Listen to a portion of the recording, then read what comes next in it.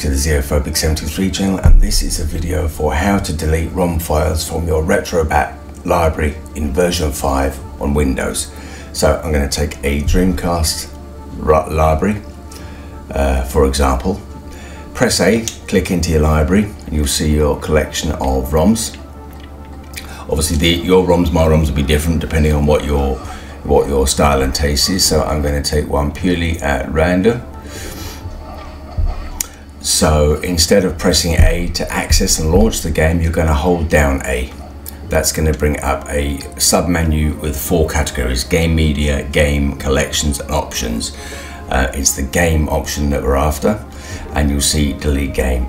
So full disclaimer in this, if you delete them from your Retrobat library, they are automatically deleted from your Windows files as well. So your ROM file embedded within Windows, the game will be gone from there as well. But you can double check if that after the video if you so wish. So delete one, you delete the other.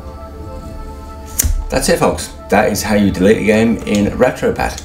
Thanks for watching. Check out the Retrobat library for more content. Please hit a like and subscribe. It really helps the channel. We've just passed 2K, which is fantastic. An update for that, an update celebration stream will be coming for that as well. See you on the next, folks. Bye bye.